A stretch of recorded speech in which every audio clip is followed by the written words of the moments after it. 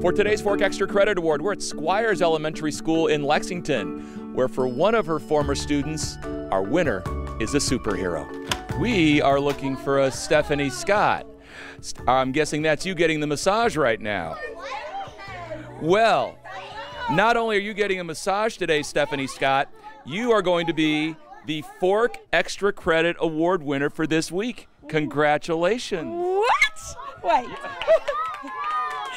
So, what's going to be better here? The massage that you're getting or the $250 from Fork Bank that you can use in your classroom? I cannot believe this. I cannot believe this.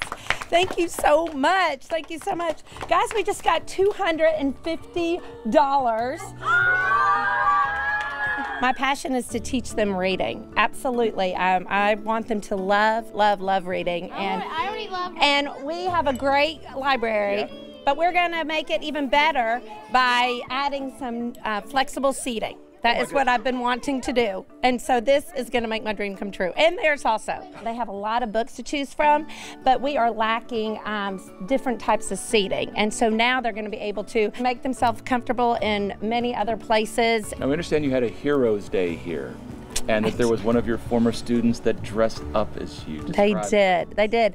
Well, as you can see, I love a lot of color and lipstick, and I love coffee. Well, I wore a red dress and heels, and I also wore lipstick and little glasses. Why did you do that?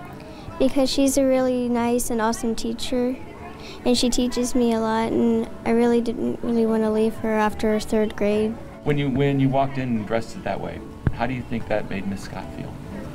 Really happy. After seeing her and knowing that I was her hero, that she could have picked anyone, it just made my day. And again, that is just why I'm here. Katie, who's your hero?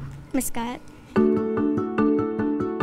What an awesome feeling, and we all remember that teacher who made a difference. Here's a little extra on what Fork Bank and LEX 18 have helped accomplish through this program. Mrs. Scott got the flexible seating for her students that she had asked for, and they absolutely love it.